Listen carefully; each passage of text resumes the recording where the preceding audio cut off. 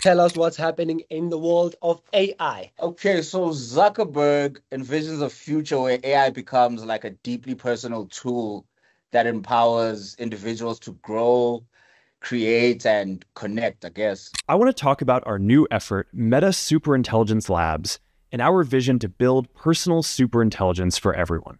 This vision is different from others in the industry who want to direct AI at automating all of the valuable work. At Meta, we believe in putting the power of superintelligence in people's hands to direct it towards what they value in their own lives. Some of this will be about improving productivity, but a lot of it may be more personal in nature. So scary how now we're calling it super intelligence. I thought we were calling it artificial intelligence. We've moved so fast that is artificial intelligence a thing of the past. It's Now real it's super intelligence. intelligence. Now it's super intelligence. It is because artificial means fake. So it's real now because everybody using AI, bro. So we're live now. My concept on this, I think it's exceptional, but my fear is if you are lazy, this is gonna take advantage of you so much, bro. Scary mode. Now imagine using AI to open the fridge and get juice.